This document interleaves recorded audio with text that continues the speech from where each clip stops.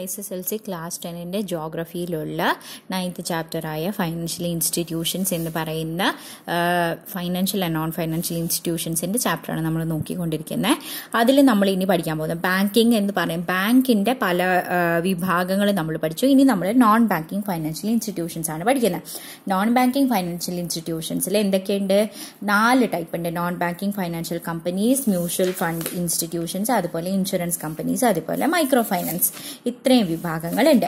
അപ്പോൾ ഇതിൽ non banking financial institutions എന്ന് പറഞ്ഞു കഴിഞ്ഞാൽ എന്താണ്? ഇവരും ഫൈനാൻഷ്യൽ സെക്ടറിൽ തന്നെയാണ് വർക്ക് ചെയ്യുന്നത്. പക്ഷേ ഈ ബാങ്കുകാർ ചെയ്യുന്ന എല്ലാ ഫംഗ്ഷൻസും അവർ ചെയ്യില്ല.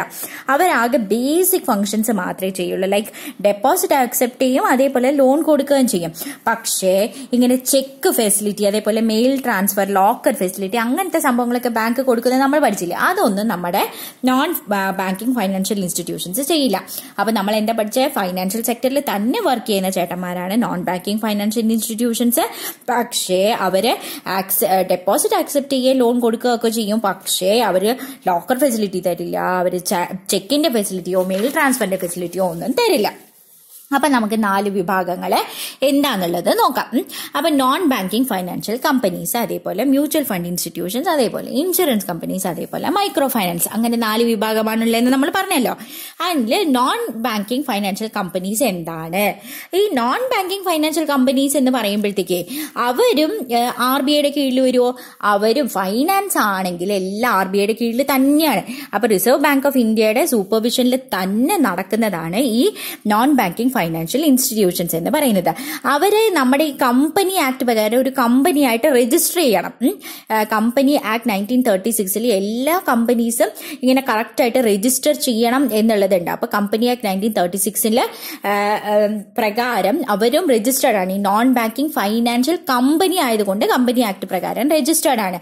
അവര് നമ്മുടെ ഈ ബാങ്ക് കൊടുക്കുന്ന എല്ലാ ബേസിക് ഫംഗ്ഷൻസും കൊടുക്കും. അതെന്തൊക്കെയാ ബേസിക് ഫംഗ്ഷൻ എന്ന് പറയുന്നത്? വീട് വെക്കാനുള്ള ലോണുകൾ, അതേപോലെ ഗോൾഡ് വെച്ചിട്ടുള്ള ലോൺ കൊടുക്കൽ, അതേപോലെ നമ്മുടെ ഫിക്സഡ് ഡെപ്പോസിറ്റിന്റെ ബേസിസിൽ നമ്മൾ ലോൺ കൊടുക്കുന്നത്, അതേപോലെ ചിട്ടി കമ്പനി നടത്താനുള്ള KSFE ഇല്ലേ, നമ്മുടെ KSFE എന്ന് പറഞ്ഞിട്ട് കേരള സ്റ്റേറ്റ് ഫൈനാൻഷ്യൽ എന്റർപ്രൈസ്. ഈ KSFE എന്ന് പറയുന്നത് മേജർ ആയിട്ടുള്ള ഒരു നോൺ ബാങ്കിങ് ഫൈനാൻഷ്യൽ കമ്പനിയാണ്. അവര് KSFE ചിട്ടി നടത്തും, അവര് ലോൺ കൊടുക്കും. ഈ പറയുന്ന പോലെ ഗോൾഡ് വെച്ചിട്ട് KSFE ലോൺ എടുക്കാം, അതേപോലെ തന്നെ വീട് വെക്കാൻ വേണ്ടിയിട്ട് KSFE ലോൺ എടുക്കാം. ഫിക്സഡ് ഡെപ്പോസിറ്റ് നമ്മൾ ഇട്ട് കഴിഞ്ഞാൽ അതിന്റെ പേരിൽ നമുക്ക് ലോൺ എടുക്കാം. അതേപോലെ തന്നെ നമ്മുടെ പർച്ചേസസിന് വേണ്ടിയിട്ട് നമുക്ക് ലോൺസ് എടുക്കാൻ പറ്റും. വലിയ വലിയ സാധനങ്ങളൊക്കെ നമ്മളിങ്ങനെ തവണകളായിട്ടുള്ള പർച്ചേസസിന് വേണ്ടിയിട്ട്, ഹയർ പർച്ചേസസിന് വേണ്ടിയിട്ട് നമുക്ക് ലോൺ എടുക്കാൻ പറ്റും. ഇങ്ങനത്തെ പരിപാടികളാണ് നമ്മുടെ നോൺ ബാങ്കിങ് ഫൈനാൻഷ്യൽ കമ്പനീസ് ചെയ്യുന്നത്. സോ നമ്മൾ എന്തൊക്കെ പഠിച്ചു? Non banking financial companies company act 1936 പ്രകാരം രജിസ്റ്റേർഡ് ആയിരിക്കും. അവർ RBIയുടെ കീഴിൽ തന്നെയാണെന്നുള്ളത് പഠിച്ചു. അവര് നമ്മുടെ ബാങ്കിന്റെ ബേസിക് ഫംഗ്ഷൻസ് ആയ ലോൺ കൊടുക്കല് പരിപാടികൾ ചെയ്യുമെന്ന് നമ്മൾ പഠിച്ചു. അപ്പൊ ഈ ലോൺ കൊടുക്കൽ എന്തിനൊക്കെ വേണ്ടിയിട്ട്? ഹൗസിംഗ് ലോൺ ഉണ്ട്, ഹയർ പർച്ചേസ് ലോൺ ഉണ്ട്, അതേപോലെ തന്നെ ഗോൾഡ് വെച്ചിട്ടുള്ള ലോൺ പരിപാടികളുണ്ട്, അതുപോലെ ചിട്ടി നടത്താനുള്ള അവകാശം അവർക്കുണ്ട്. KSFE ആലോചിച്ചാൽ മതി. KSFE ചിട്ടികൾ, KSFE സ്വർണ്ണ വായ്പാ പദ്ധതി, അതുപോലെ തന്നെ KSFE വീട് വെക്കാനുള്ള ഭവന വായ്പാ പദ്ധതി, അങ്ങനത്തെ സംഭവങ്ങളെല്ലാം ഉണ്ട്. KSFEയുടെ ഫുൾ ഫോം എന്ന് പറയുന്നത് കേരള സ്റ്റേറ്റ് ഫൈനാൻഷ്യൽ എന്റർപ്രൈസ്. അതാണ് KSFEയുടെ ഫുൾ ഫോം. അതാണ് one of the major non-banking financial company which is operating in Kerala. അടുത്തത് പഠിക്കാനുള്ളത് മ്യൂച്വൽ ഫണ്ട് ഇൻസ്റ്റിറ്റ്യൂഷൻസ്. അപ്പൊ മ്യൂച്വൽ ഫണ്ട് ഇൻസ്റ്റിറ്റ്യൂഷൻസ് എന്ന് പറയുന്നത് ഒരു പെർട്ടിക്കുലർ മോഡ് ഓഫ് ഇൻവെസ്റ്റ്മെന്റ് ആണ്. അതായത് ഇപ്പൊ എന്താ വെച്ച് കഴിഞ്ഞാൽ ഷെയർസ് ഉണ്ട്, പല കമ്പനികളുടെയും ഷെയർ ഉണ്ട്. അപ്പൊ സാധാരണ ആൾക്കാർക്ക് പോയിട്ട് ഇങ്ങനെ ഇപ്പൊ ഇൻഫോസിസിന്റെ ഷെയർ വാങ്ങിക്കുക, അല്ലെങ്കിൽ TCSന്റെ ഷെയർ വാങ്ങിക്കുക എന്ന് പറയുന്നത് ഭയങ്കര ബുദ്ധിമുട്ടുള്ള ഒരു കാര്യമാണ്. അതിന് ഡിമാറ്റ് അക്കൗണ്ട് വേണം, അതേപോലെ തന്നെ അത് പർച്ചേസ് ചെയ്യാൻ എന്താണ് പർച്ചേസ് ചെയ്യേണ്ടത് എന്നുള്ള അറിവ് വേണം. അങ്ങനത്തെ കുറേ കാര്യങ്ങളുണ്ട്. അപ്പൊ സാധാരണ ആൾക്ക് പോയിട്ട് ഇങ്ങനെ ഷെയർ വാങ്ങിക്കുക എന്ന് പറയുന്നത് കുറച്ച് ബുദ്ധിമുട്ടായതുകൊണ്ടാണ് ഈ മ്യൂച്വൽ ഫണ്ട് എന്ന് പറയുന്ന ഒരു സംഭവം വന്നത്. ആ ഒരു ബുദ്ധിമുട്ട് ഓവർകം ചെയ്യാൻ വേണ്ടിയിട്ട്. ആ മ്യൂച്വൽ ഫണ്ട് പരിപാടി എന്താണെന്ന് വെച്ച് കഴിഞ്ഞാൽ ഈ താല്പര്യമുള്ള ഇൻവെസ്റ്റേഴ്സ്, നമുക്ക് ഇങ്ങനെ ഷെയർ മാർക്കറ്റിൽ ഇടണം എന്ന് താല്പര്യമുള്ള ആൾക്കാർ, അവരെയാണ് ഇൻവെസ്റ്റേഴ്സ് എന്ന് പറയുന്നത്. കാശ് ഇടണം എന്ന് ആഗ്രഹമുള്ള ആൾക്കാർ. ആ ഇൻവെസ്റ്റേഴ്സിന്റെ കയ്യിൽ നിന്നൊക്കെ കാശ് വാങ്ങിക്കും. അത് കഴിഞ്ഞിട്ട് അവർ ഷെയർ മാർക്കറ്റ്, ഈ മ്യൂച്വൽ ഫണ്ടുകാർ കൊണ്ടിട്ട് ഷെയർ മാർക്കറ്റിൽ പോയിട്ട് പല ഷെയർസ്, പല കമ്പനീസിന്റെ കുറെ ഷെയർസ്, പല പല പല പല കമ്പനീസിന്റെ ഷെയർസ് വാങ്ങിക്കും. അപ്പൊ ചില കമ്പനിക്ക് പ്രോഫിറ്റ് ഉണ്ടാവും, ചില കമ്പനിക്ക് നഷ്ടം ഉണ്ടാവും. അപ്പൊ എല്ലാം കൂടി ബാലൻസ് ഔട്ട് ആവും. ഇപ്പൊ എന്താണെങ്കിലും, മൊത്തത്തിൽ നഷ്ടമാണെങ്കിലും മൊത്തത്തിൽ ലാഭമാണെങ്കിലും മൊത്തം മൊത്തം ഇൻവെസ്റ്റേഴ്സിന് അത് അങ്ങോട്ട് ഷെയർ ചെയ്യും. അതാണ് ഈ മ്യൂച്വൽ ഫണ്ടിന്റെ പരിപാടി എന്ന് പറയുന്നത്. മൊത്തം പ്രോഫിറ്റ് ആണെങ്കിലും മൊത്തം ലോസ്, മൊത്തം 1000 രൂപ പ്രോഫിറ്റ് കിട്ടിയ 10 ഇൻവെസ്റ്റേഴ്സ് ഉണ്ടെങ്കിൽ ഓരോരുത്തർക്കും 100 രൂപ വീതം കിട്ടും. മൊത്തം 1000 രൂപയാണ് നഷ്ടം എന്നുണ്ടെങ്കിൽ നമ്മൾ ഇട്ട കാശിൽ നിന്ന് 100 രൂപ വീതം കുറയും.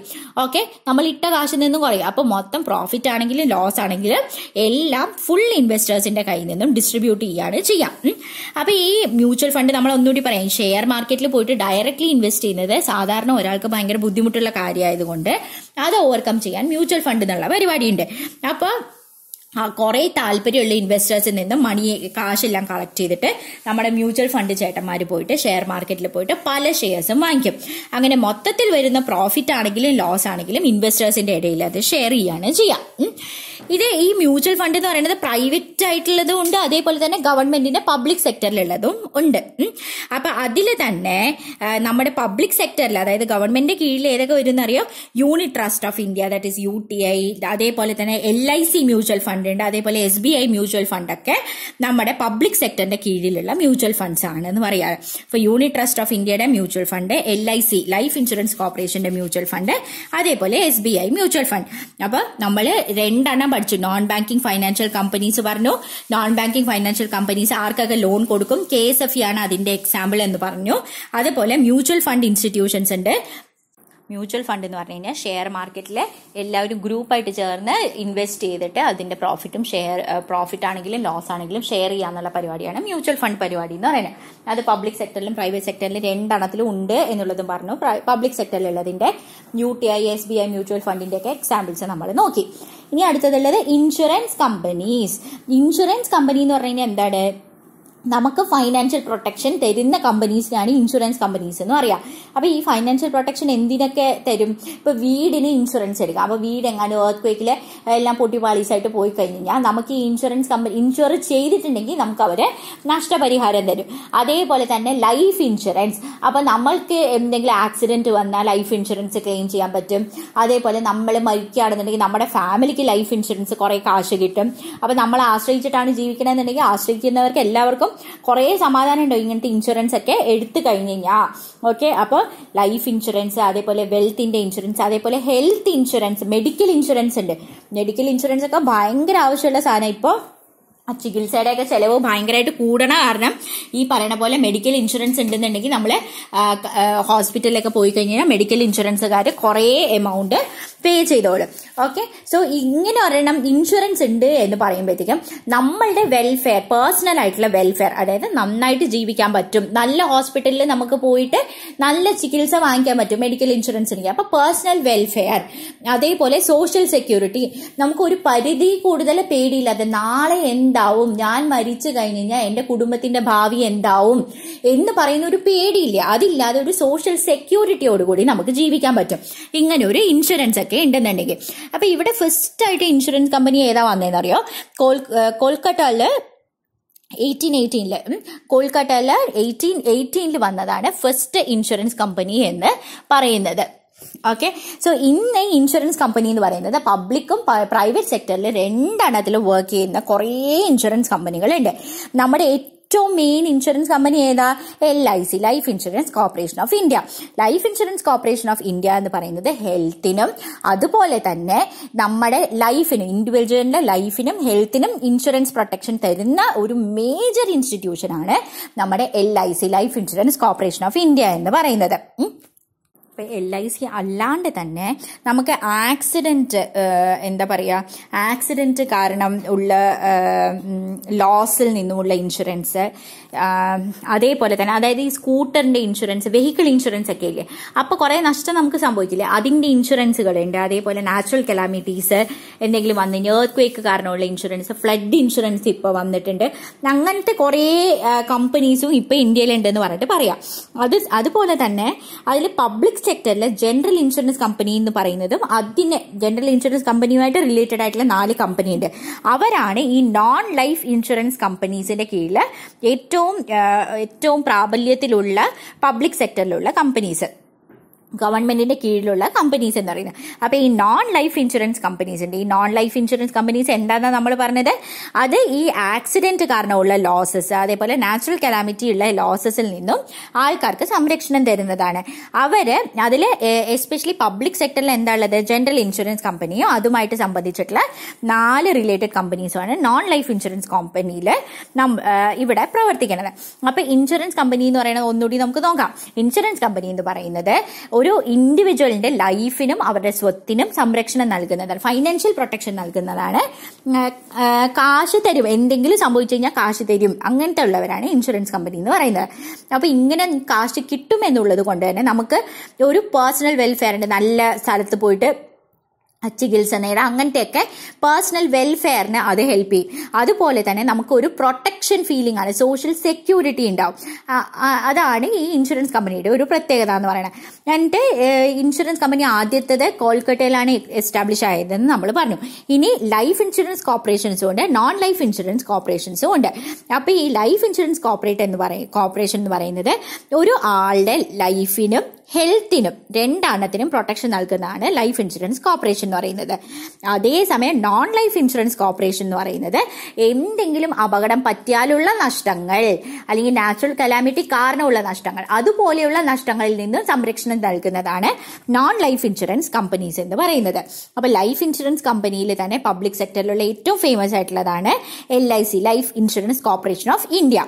അതേസമയം നോൺ ലൈഫ് ഇൻഷുറൻസ് കമ്പനിയിലെ ഏറ്റവും ഫേമസ് ആയിട്ട് പബ്ലിക് സെക്ടറിലുള്ളതാണ് ജനറൽ ഇൻഷുറൻസ് കമ്പനിയും അതുമായിട്ട് സംബന്ധിച്ചിട്ടുള്ള 4 കമ്പനികൾ. ഇനി അടുത്തത് പഠിക്കാനുള്ളത് മൈക്രോ ഫൈനാൻസ്. മൈക്രോ ഫൈനാൻസ് എന്ന് പറയുമ്പോൾ തന്നെ നമ്മളെ തലയിൽ വരേണ്ടത് കുടുംബശ്രീയാണ്. കുടുംബശ്രീയും അതേപോലെ ആണുങ്ങളുടെ സെൽഫ് ഹെൽപ്പ് ഗ്രൂപ്പ്സ് ഉണ്ട് ഇന്ത്യയിൽ, കേരളത്തിൽ.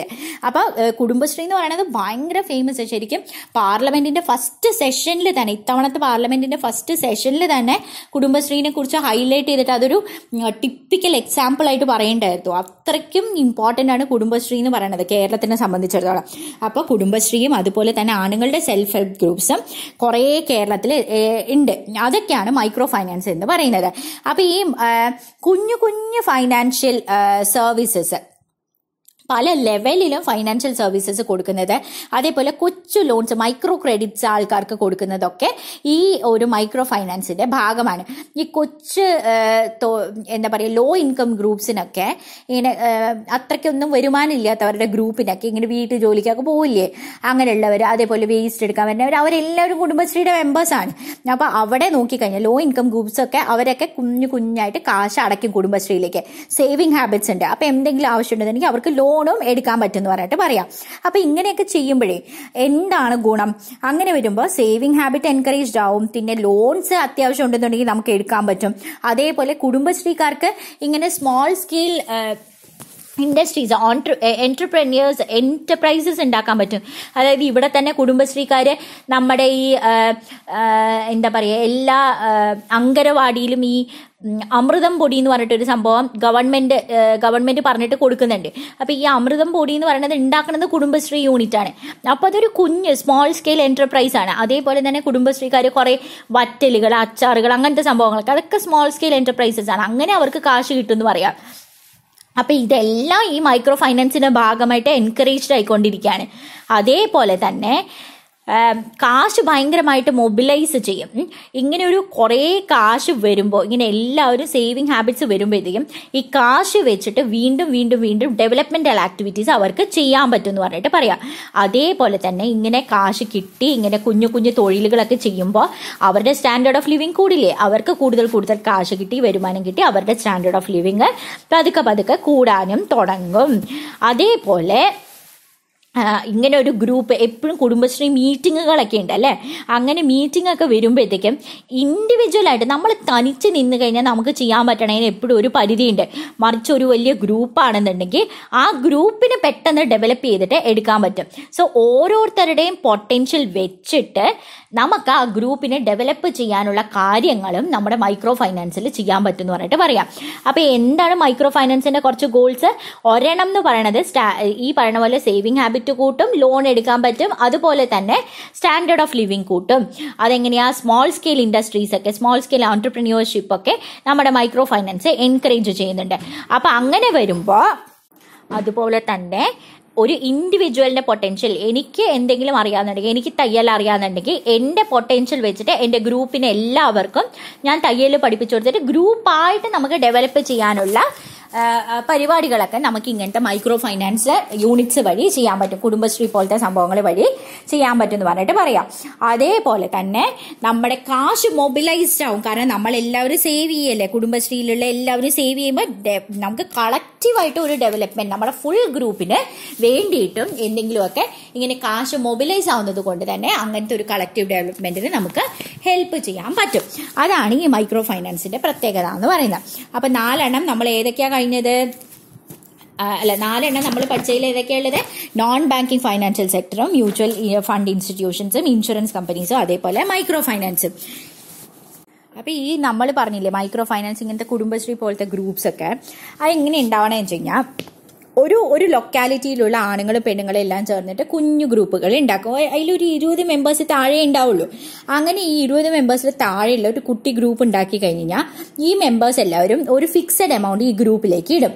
അതേപോലെ തന്നെ കുറച്ചു കാലം വർക്ക് ചെയ്ത് കഴിഞ്ഞാൽ ബാങ്കുകളും ഇങ്ങനത്തെ ഗ്രൂപ്പിന് വേണ്ടിയിട്ട് ലോൺ കൊടുക്കും. ഇതിൽ ഒരാൾക്ക് വേണ്ടിയിട്ടല്ല, മറിച്ച് ഗ്രൂപ്പ്സിന് വേണ്ടിയിട്ട് ലോൺസ് കൊടുക്കും. അവർ പക്ഷെ ഭയങ്കര ഇൻട്രസ്റ്റ് കുറച്ചിട്ട്, ആൾക്കാർക്ക് പോലെയല്ല, ഭയങ്കര ഇൻട്രസ്റ്റ് കുറച്ചിട്ടായിരിക്കും ഈ ഗ്രൂപ്പുകൾക്കൊക്കെ ലോൺ കൊടുക്കുന്നത്. അപ്പോൾ അവർക്ക് കുറച്ച് കാശ് കിട്ടിയല്ലോ. ഇത് ഈ ലോൺസ് കിട്ടുന്നതും അതേപോലെ തന്നെ ഈ ആൾക്കാരിൽ നിന്നും പിരിച്ചെടുത്ത കാശും എല്ലാം വെച്ചിട്ട് അതൊരു വർക്കിംഗ് ക്യാപിറ്റൽ എന്ന് പറയുന്നത് എന്തിനു വേണ്ടിയിട്ട് യൂസ് ചെയ്യും? ഈ വർക്കിംഗ് ക്യാപിറ്റൽ എന്ന് പറയുന്നതാണ് അവരുടെ കാശിന്റെ ഒരു പൂൾ. ഇത്രയും കാശാണ് അവർക്കുള്ളത്, വർക്കിംഗ് ക്യാപിറ്റൽ. അത് വെച്ചിട്ട് ഒന്നില്ലെങ്കിൽ അവർ ലോൺ കൊടുക്കും, അതല്ലാന്നുണ്ടെങ്കിൽ എന്തെങ്കിലും തൊഴിൽ ചെയ്യാനായിട്ടുള്ള ഇൻവെസ്റ്റ്മെന്റ് ആയിട്ടൊക്കെ അവരെടുക്കും. നമ്മൾ നേരത്തെ പറഞ്ഞില്ലേ വറ്റലൊക്കെ ഉണ്ടാക്കാനായിട്ട് സാധനങ്ങൾ വാങ്ങണമല്ലോ, അങ്ങനത്തെ സാധനം വാങ്ങിക്കാൻ വേണ്ടിയിട്ടുള്ള ഇൻവെസ്റ്റ്മെന്റ് ആയിട്ടും ഈ വർക്കിംഗ് ക്യാപിറ്റൽ എടുക്കും. അതുപോലെ തന്നെ ലോൺ ആയിട്ട് കൊടുക്കാനും നമ്മുടെ ഈ വർക്കിംഗ് ക്യാപിറ്റൽ എടുക്കും. സോ ഈ വർക്കിംഗ് ക്യാപിറ്റൽ വെച്ചിട്ട് തന്നെ ഇപ്പൊ കുറേ സ്മോൾ സ്കെയിൽ യൂണിറ്റ്സ്, ഈ പറയണ എന്താ പറയുക, കുടുംബശ്രീ പോലത്തെ ഉള്ളവർ കുറേ സ്മോൾ സ്കെയിൽ യൂണിറ്റ്സ് വർക്ക് ചെയ്യിപ്പിക്കേണ്ടതെന്ന് പറഞ്ഞിട്ട് പറയാം. അപ്പൊ അങ്ങനെ വരുമ്പോഴേക്കുള്ള ഗുണം എന്താണെന്നറിയോ? ഇതിൽ നിന്ന് കുടുംബശ്രീയിൽ നിന്ന് ലോൺ എടുത്തു കഴിഞ്ഞാൽ ഇൻട്രസ്റ്റ് ഭയങ്കര കുറവാണ്. അപ്പൊ ഈ ലോക്കൽ മണി ലെൻഡേഴ്സിന്റെ ഒക്കെ ഒരു പറ്റിക്കലിൽ നിന്നും ഈ പാവപ്പെട്ടവരൊക്കെ ഹെൽപ്പ് അവരെ നമുക്ക് പ്രൊട്ടക്ട് ചെയ്യാൻ പറ്റും എന്ന് പറഞ്ഞിട്ട് പറയാണ്. അപ്പൊ എന്തൊക്കെയാണ് ഇങ്ങനത്തെ കുറെ ഗ്രൂപ്പ്സ് ഉണ്ടെന്ന് നമ്മൾ പറഞ്ഞില്ലേ. അപ്പൊ പിക്കിൾസ് ആൻഡ് സ്നാക്സ് യൂണിറ്റ് ഉണ്ട്, അതേപോലെ സോപ്പ് ഉണ്ടാക്കണം, സോപ്പും വാഷിംഗ് പൗഡറും ഉണ്ടാക്കുന്ന യൂണിറ്റ്സ് ഉണ്ട്, കുറെ ഹോട്ടലുകളുണ്ട്, അതേപോലെ DTP സെന്റേഴ്സ് ഒക്കെ ഇങ്ങനത്തെ ഗ്രൂപ്പിന്റെ കീഴിലുണ്ട് എന്ന് പറഞ്ഞിട്ട് പറയാണ്. ഓക്കെ, സോ നമ്മൾ മൈക്രോ ഫൈനാൻസിൽ എന്തൊക്കെയാണ് പഠിച്ചത്? മൈക്രോ ഫൈനാൻസ് എന്ന് പറയുന്നത് ആൾക്കാർക്ക് ഫൈനാൻഷ്യൽ സർവീസസ്, അതേപോലെ കുഞ്ഞു മൈക്രോ ക്രെഡിറ്റ്സ് കൊടുക്കുന്നത്, കുഞ്ഞായിട്ടുള്ള ലോൺസ് കൊടുക്കുന്നതൊക്കെ. അപ്പൊ ഇതിന്റെ ഒരു എക്സാമ്പിൾ കുടുംബശ്രീയാണ്. കുടുംബശ്രീയിൽ തന്നെ ഭയങ്കരമായിട്ട് സേവിങ് ഹാബിറ്റ് കൂട്ടും. അതേപോലെ നമ്മൾ കുറെ അഡ്വാൻറ്റേജസ് പഠിച്ചു. അതെങ്ങനെയാ ഇങ്ങനത്തെ യൂണിറ്റ്സ് ഉണ്ടാക്കണത്? ഒരു 10-20 പേര് ഒന്നിച്ച് ചേർത്ത് കുറച്ച് കാശ് എല്ലാ മാസവും ഇട്ട്, അല്ലെങ്കിൽ ബാങ്കിൽ നിന്ന് കുഞ്ഞു റേറ്റിൽ ഇൻട്രസ്റ്റ് ഉള്ള കുഞ്ഞ് ഇൻട്രസ്റ്റില് ബാങ്ക് ലോണൊക്കെ എടുത്തിട്ടാണ് ഒരു വർക്കിംഗ് ക്യാപിറ്റൽ അവർ ഉണ്ടാക്കണേ. ആ വർക്കിംഗ് ക്യാപിറ്റൽ വെച്ചിട്ട് അവരെന്ത് ചെയ്യും? ഒന്നില്ലെങ്കിൽ ബാക്കിയുള്ളവർക്ക് ലോൺ കൊടുക്കും, അതല്ലാന്നുണ്ടെങ്കിൽ ഇങ്ങനെ ഒരു സ്മോൾ സ്കെയിൽ യൂണിറ്റ്സ് എല്ലാം ഇങ്ങനെ തുടങ്ങും. ഇങ്ങനെ അച്ചാർ ഉണ്ടാക്കണത്, അതേപോലെ സോപ്പ് ഉണ്ടാക്കണതൊക്കെ സ്മോൾ സ്കെയിൽ യൂണിറ്റ്സ് ആയിട്ട് തുടങ്ങും. ഇങ്ങനെ തുടങ്ങണതിന്റെ ഒരു അഡ്വാൻറ്റേജ് എന്ന് പറഞ്ഞാൽ അവർക്ക് കാശ് കിട്ടുകയും ചെയ്യും. അതുപോലെ ഇങ്ങനത്തെ സ്ഥലത്ത് നിന്ന് ലോൺ എടുത്തു കഴിഞ്ഞാൽ അവർക്ക് മണി ലെൻഡേഴ്സിൽ നിന്നും പ്രൊട്ടക്റ്റഡ് ആവുകയും ചെയ്യും എന്ന് പറഞ്ഞിട്ട് പറയാം. അങ്ങനത്തെ കുറച്ച് യൂണിറ്റ്സിനെ കുറിച്ച് നമ്മൾ പഠിച്ചു. സോ മൊത്തത്തിൽ ഈ ചാപ്റ്ററിന്റെ ഫൈനാൻഷ്യൽ സെക്ടേഴ്സ് എല്ലാം നമ്മൾ പറഞ്ഞു. ഫൈനാൻഷ്യൽ സെക്ടറിൽ മേജർലി ഉണ്ടായിരുന്നത് ബാങ്ക്സും നോൺ ബാങ്കിങ് ഫൈനാൻഷ്യൽ ഇൻസ്റ്റിറ്റ്യൂഷൻസ് ആയിരുന്നു. ബാങ്കിൽ തന്നെ കമേഴ്ഷ്യൽ ബാങ്ക്, അതേപോലെ കോപ്പറേറ്റീവ്സ്, ഡെവലപ്മെന്റ് ബാങ്കും സ്പെഷ്യലൈസ്ഡ് ബാങ്ക് നമ്മൾ പഠിച്ചു. എന്നിട്ട് non banking financial ഇൻസ്റ്റിറ്റ്യൂഷനിൽ mutual fund, insurance company, non banking financial കമ്പനീസിന്റെ കാര്യവും നമ്മൾ പഠിച്ചു.